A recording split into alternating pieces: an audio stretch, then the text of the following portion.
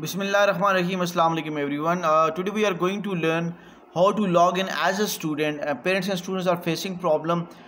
Teacher and admin they have set your password by default, and now you are not able to log in. Okay. After resetting the password from the admin account, what you can do, you directly, no, you are not supposed to go over here sign in with Office 365. Just directly click here and enter your email and the password. So now I'm going to show you that. So let's do it.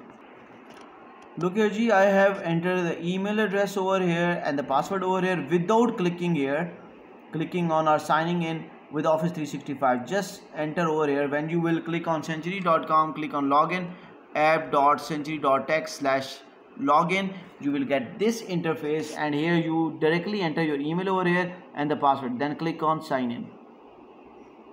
Here we go. Century working. Okay, so let me check. Khatija Amir Khan. Okay, best wishes, good luck.